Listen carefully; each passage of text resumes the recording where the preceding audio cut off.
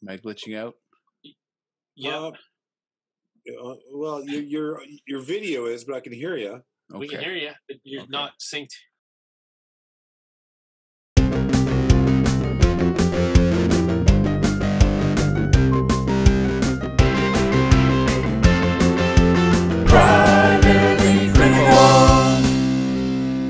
Hello, everyone, and welcome to Primarily Critical of Movies and an After Party. This would be it. If you have not seen this film, we suggest that you do so before listening any further. Because we've got spoilers, trivia, and opinions like crazy, and we cannot wait to share them. Good, bad, new, old, weird, or gross. We will pass judgment on them all. Hey, humans want to be robots, and robots want to be humans. Today, my name is Steve, and I'm here with Phil and John. We're talking about Upgrade, the 2018 movie. John, you picked this. Yeah. Take us through your thought process.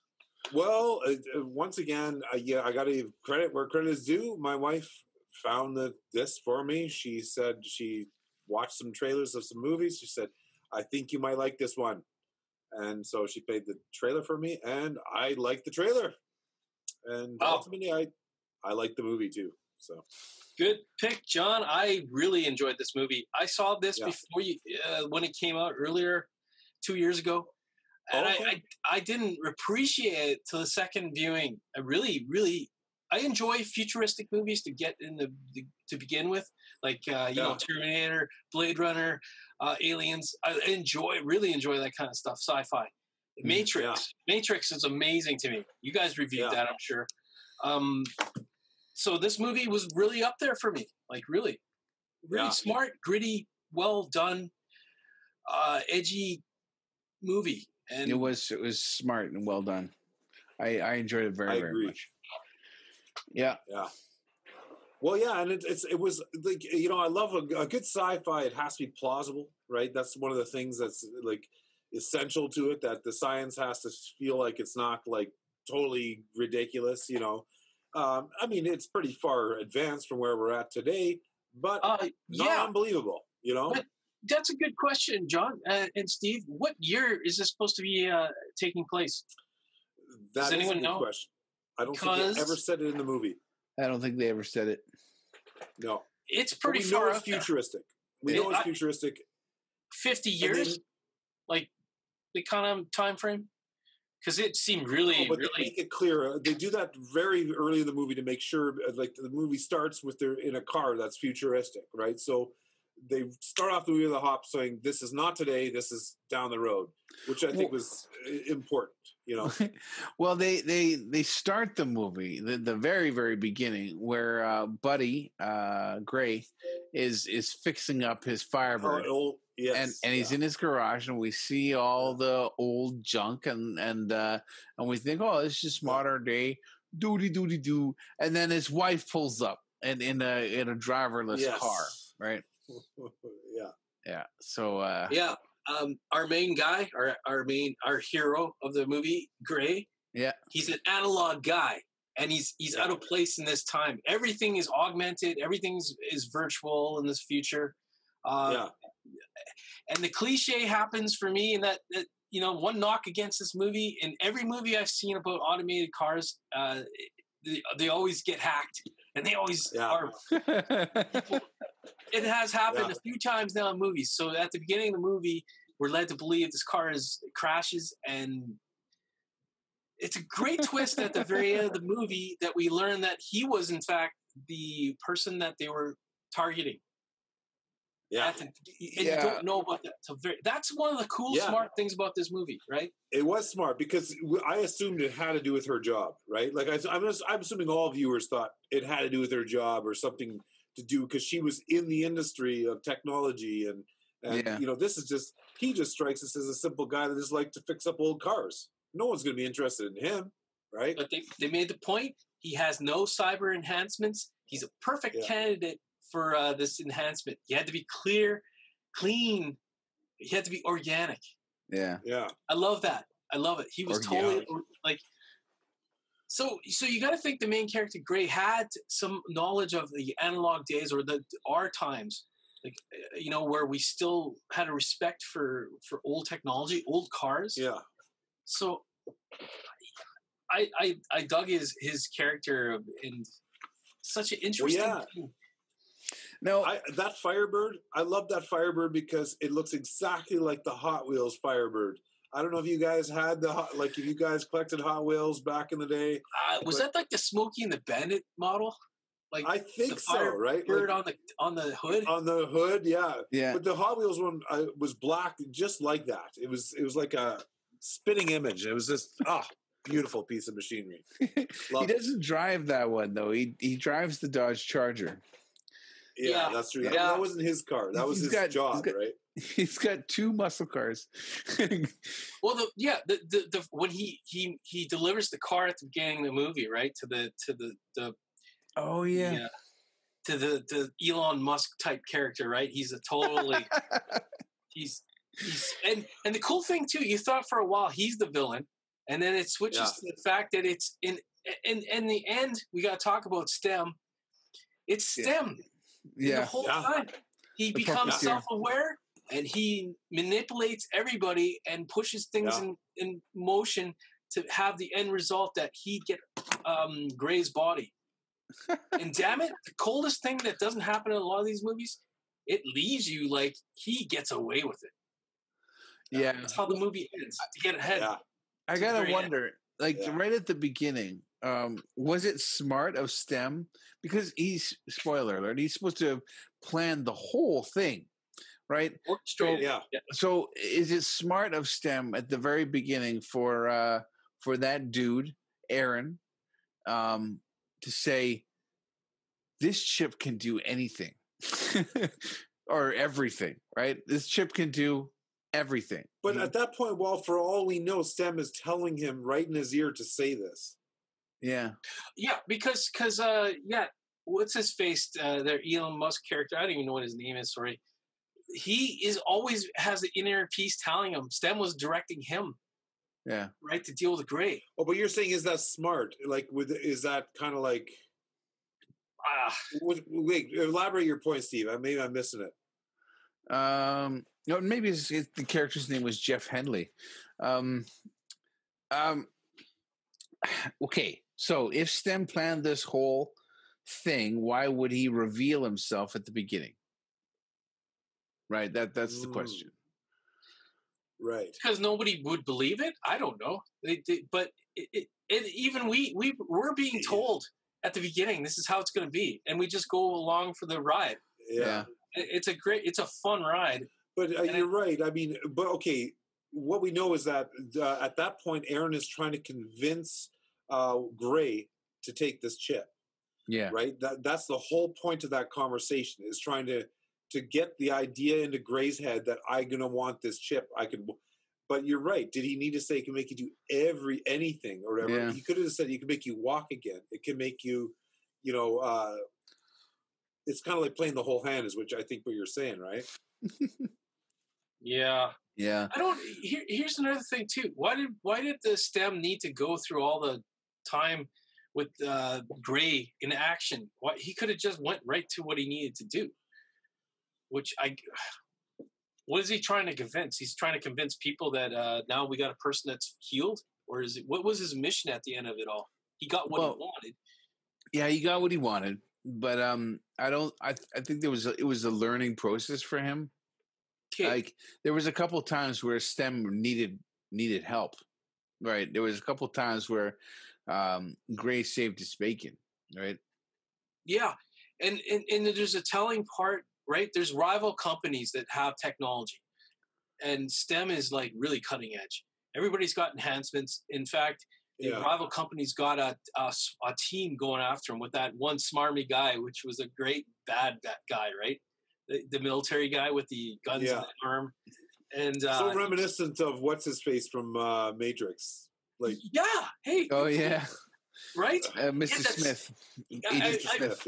I made a note it's good to see that in the future. I guess in the future, smarmy guys still have mustaches. He's got that mustache, and he's like that totally like cocky bad guy from like Die Hard, like just arrogant.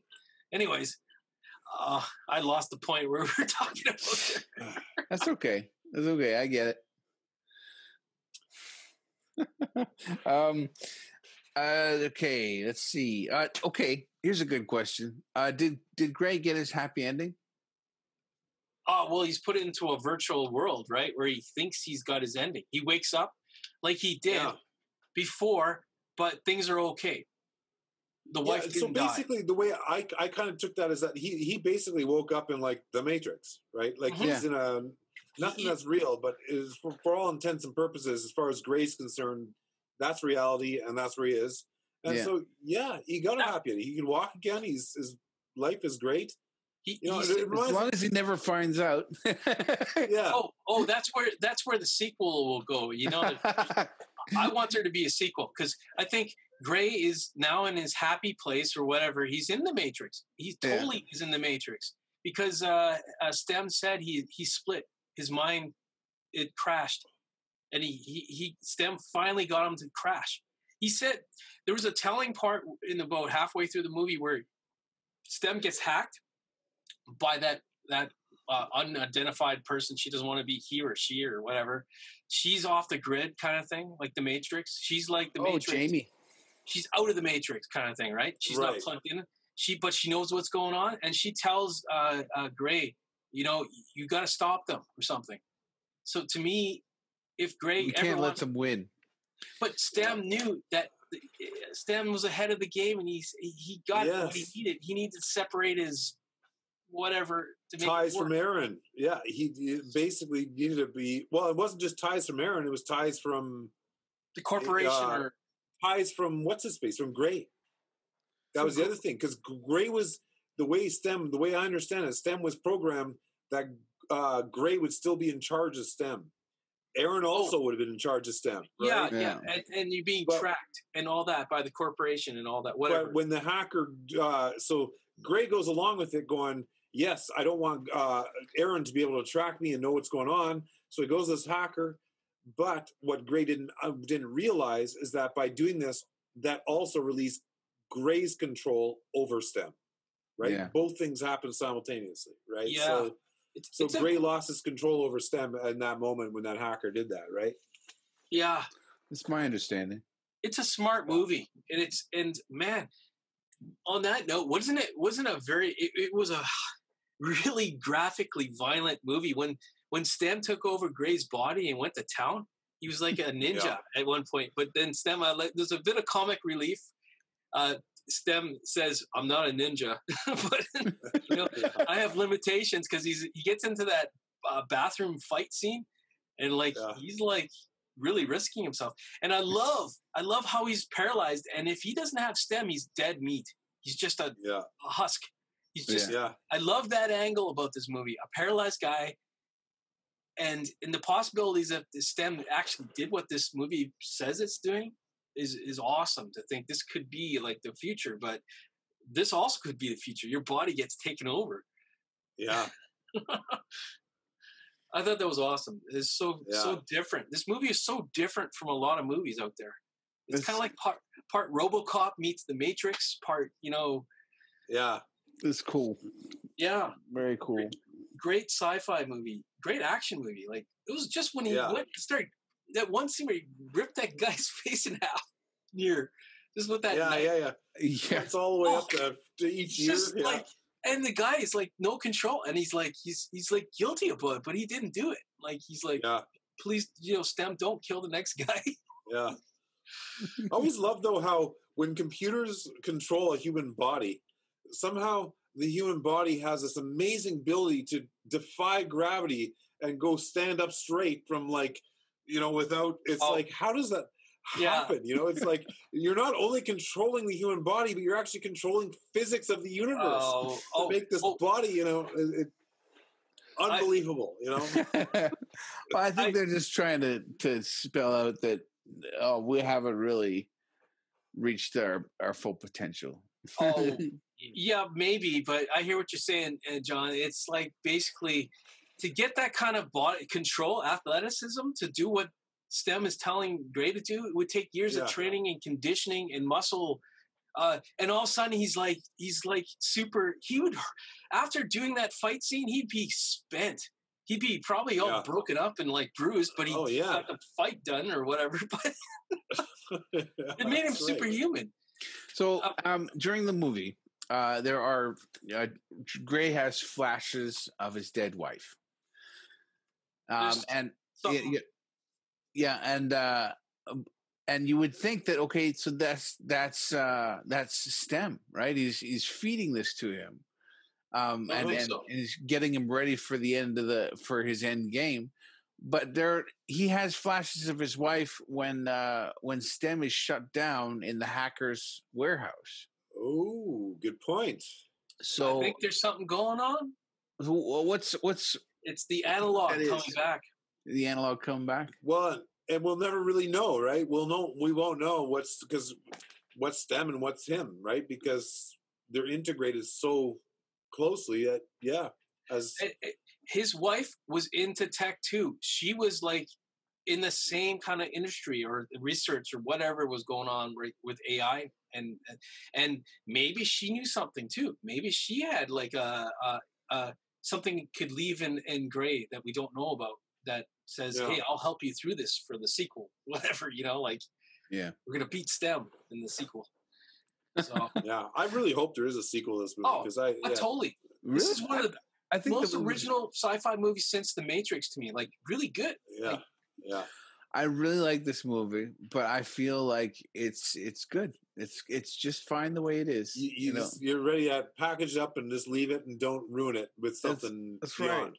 Right. Yeah, because but the idea, let's just go with the simple idea of a microchip named STEM that can do what STEM does. Does this not seem like something that's gonna, if that technology ever existed, it's just gonna be a problem for humanity over and over and over and over again, right? I mean, if that actually happened, you're talking AI, basically. Well, I mean, you're talking with. We could call it AI, but we could call it basically, let's go with what the movie is. It's a microchip that you can plant in that gives you all this stuff. Once that technology exists, if it really happened in our life, well, not in our lifetime, well, whatever, on Earth here, in reality, there would be a million movies you could write about that technology, because this is just one saga of a microchip that can do that, right? I mean, it seems like that's the beginning of a, This is sci-fi. A new world. Look, this is kind of movie where, like, cyborg. There's been different movies like this where you get enhanced, right? RoboCop, or it's been around, and to me, it's fun because, like, wasn't that one of the coolest things? That guy was weaponized. That the bad guy was the mustache guy. He sneezes and he's got like micro bots go into the guy's nose and eat his brain. And like, whoa, man, we're headed. I totally believe we're headed for a world where we can have enhancements. Maybe not like that yet, but all sorts of enhancements to your body someday. And why not? Hey, let's not kid yourselves, man. This vaccine, I'm just reading up on it today. It's actually going to work in a whole way. Vaccines have never worked before, and that's where for the COVID vaccine, just in case this is historical and someone's watching this, but anyways, for the COVID vaccine, it's going to use messenger RNA to do the work. So meaning it's going to get your body to synthesize the antibodies. It's not putting antibodies into your body; it's making your body synthesize antibodies. Wow! Now think about that. That's a technology that people thought was the idea has been there for a long time, but it's actually happening because of this. So the possibilities go really far if you read more about it. Then. Oh boy, don't be a conspiracy theory. No, I'm not. No. Hey, listen, I'm third year university science student, and I know a lot of this stuff, and yes, do you trust amazing vaccines? Stuff. Are I'll take it. The bottom line is, are you going to take the vaccine when it's available? I'll be the first in line. I will too. 100%. Yeah, I will 100% because that's why I want to read this stuff. I want to read this. The science is sound, and I like it. I love it. I know, but I'm just saying what people do with it going forward is it'll be interesting. We'll see. Yeah, but you do know, for every one of us that says we're going to take it, there's I don't know, there's going to be a lot of people that won't. They're scared. They're scared because of movies and conspiracy theories and all that, right? Anyways, we're getting off topic. I have faith in humanity. We're getting off topic here. Well, we're gonna see. We're gonna see it just fine.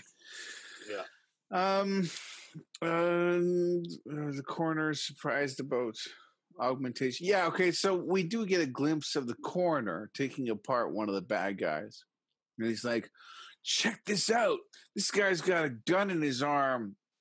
And he's got these wires in his chest. I've never seen this before. And also, STEM is not in a big hurry to see another one of those chips made. So, I mean, that's why he gets rid of what, Aaron? Is it the Yeah, I feel like the movie is dealing with like bleeding edge technology at that time, right? Yeah, and it's very close. That's why I think it's like 50 years in the future, maybe even sooner. But we'll see. I mean, I like that. I like movies to see how people predict the future, and this movie had a real good look to it, right? A gritty, like for whatever budget it had. I mean, it was pretty cool. I mean, let's go back to what you're saying, Steve. It's like STEM wants to be the only one, right? Yeah, he wants to be the only one, right? So, which is interesting. Which means he doesn't want competition, right? And he's also contained himself. Well, maybe he hasn't contained himself because he can still control all kinds of stuff on the internet. Yeah. He's got a body. That I think he's got a body. He's got a body that he's got, and I don't think the previous technology that we're going to call him Mr. Smith because I don't know his name, but that guy, he didn't have whatever was.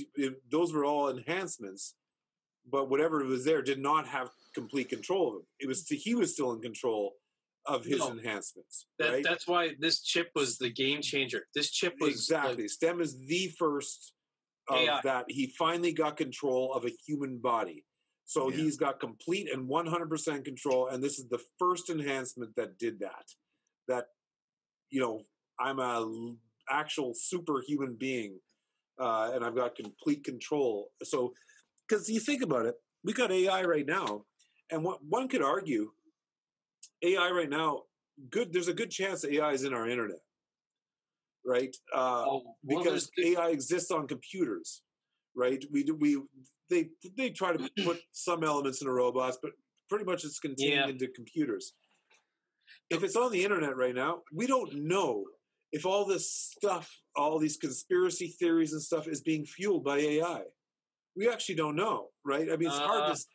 You start sending out the right messages to the right people. You go, oh, this person thinks like that. I'm going to put this little feed on for them to think that.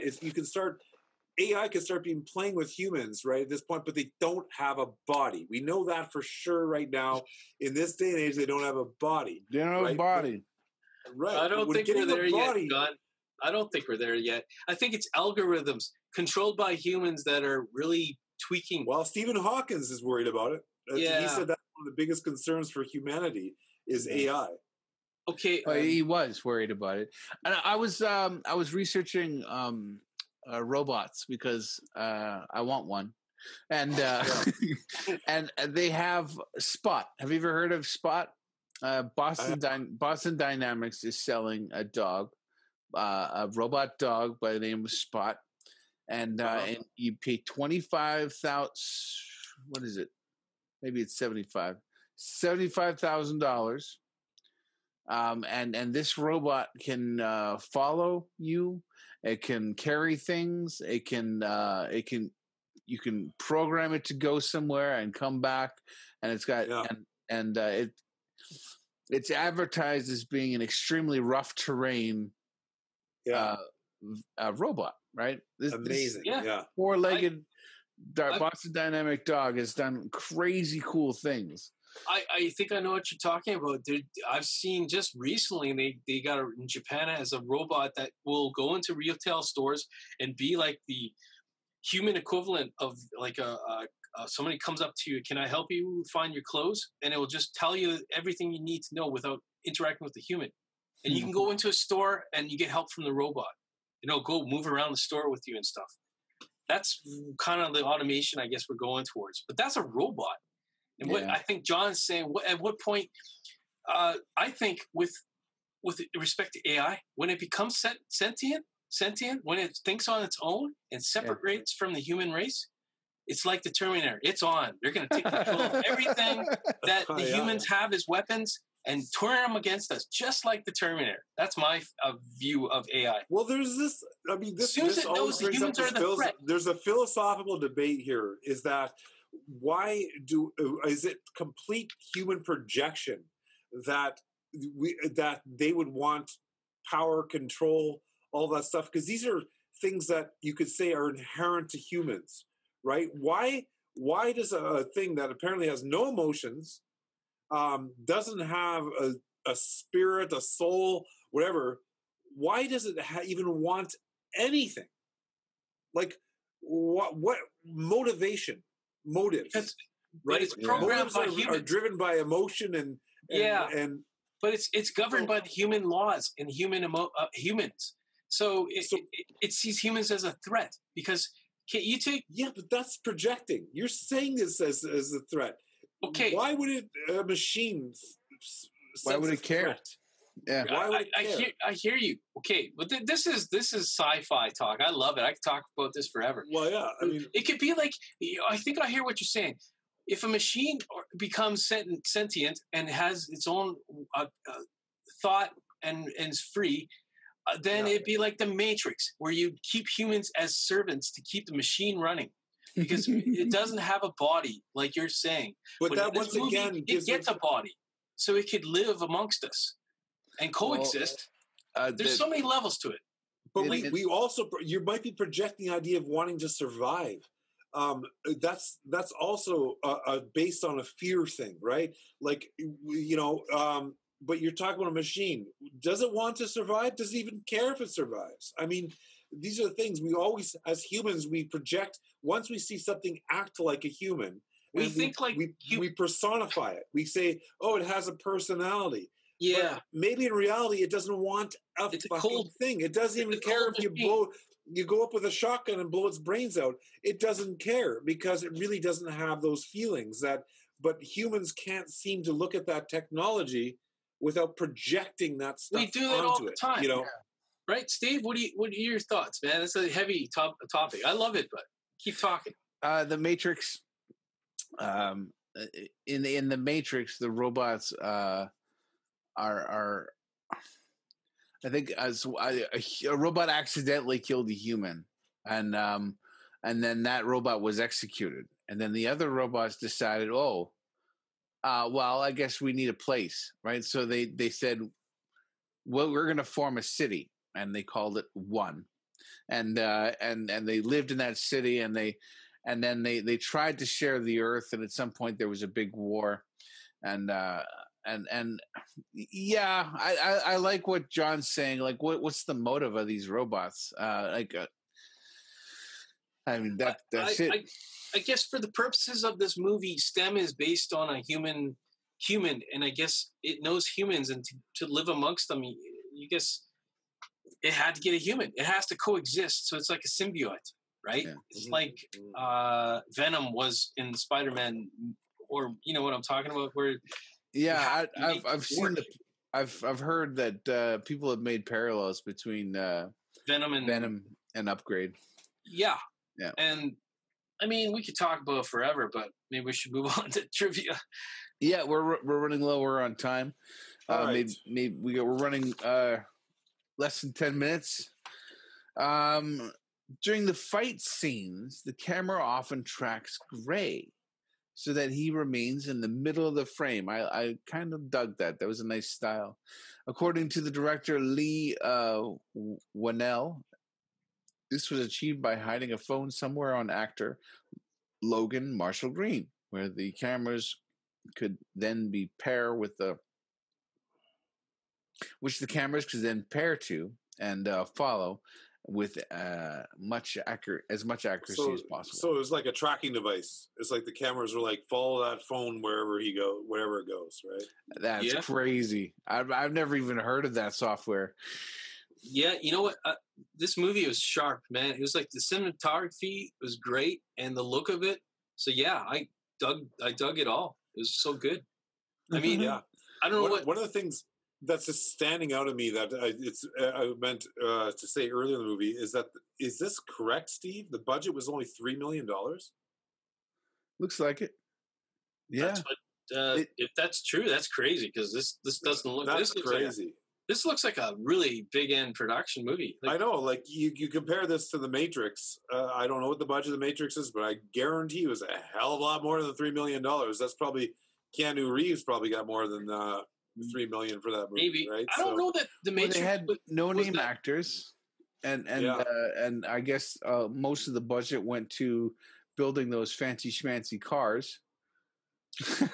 Yeah, and I mean that rich guy's house is a hole in the ground, so they just you get the stairs going down, and then they go and film somewhere else. But it didn't feel like they cut corners, which is weird, right? Like it was made for a $3 million budget. I felt like this was right there with Hey, that's great because I have thought. We only have so much time, but I have thoughts about like the whole COVID.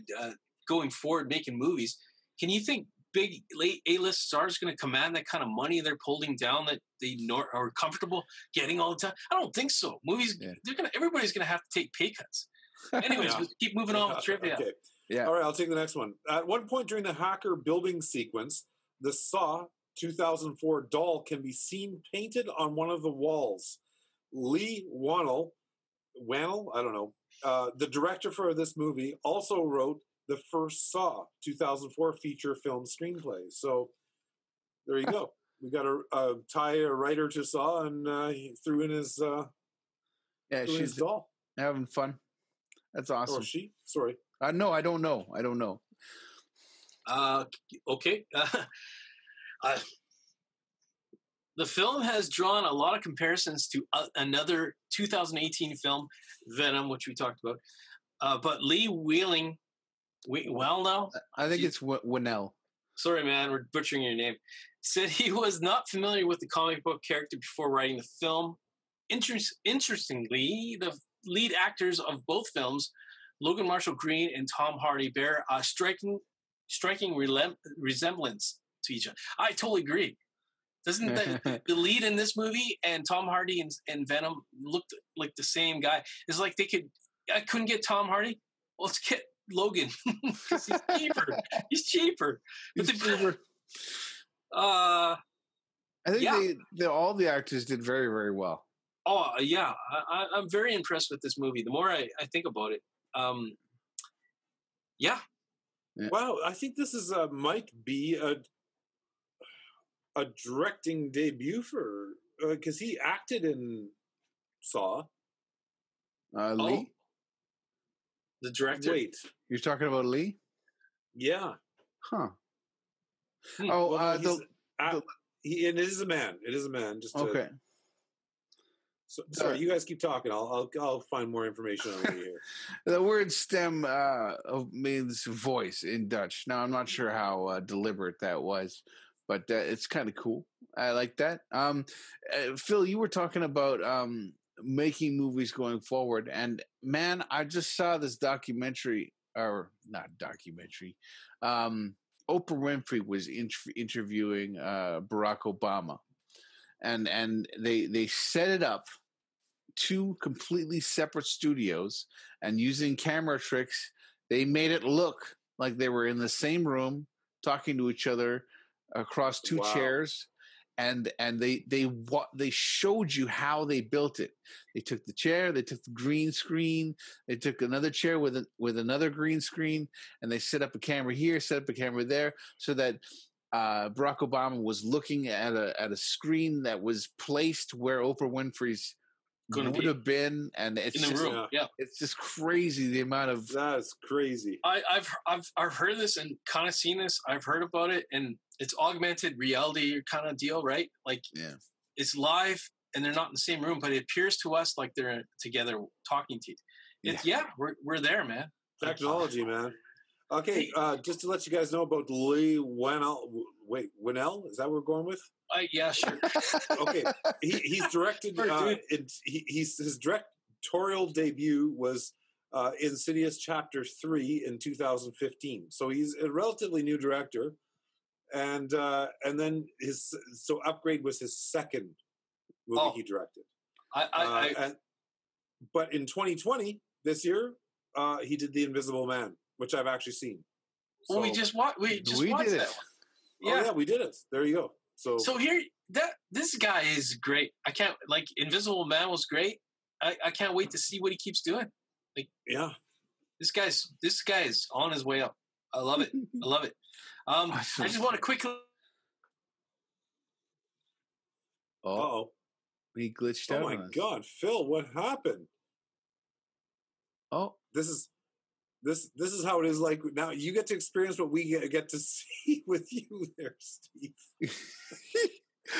Wow, that's what it's like when I do that. That's what it's like. Yeah, there you go. Huh. So we got to, but what we've learned is we got to keep talking about the movie here because we're running out of time. We're running out of time. Right, what was the last? Did we do all trivia points? No, right? Yeah, we did. Yeah, we're done. We're done all the trivia. Next week, Monday at noon, we're going to cover Joker. That was my pick, and I picked it simply because I hadn't seen it, and it's on my watch list. Phil left the show. Wow. Oh, that's going to screw up everything. That's okay. It's okay. I'll figure it out. I'll put a little X there. Well, if he could just join back, then we could just redo what we just said. But we only have 2 minutes. We have 2 minutes. We have 2 minutes. We got to come on, Phil. Get back. I hope you guys have a great week. I'll see you next Monday at noon. Be there, be square. primarythecritical.com. We got a store, we got everything. Bye-bye. Bye-bye.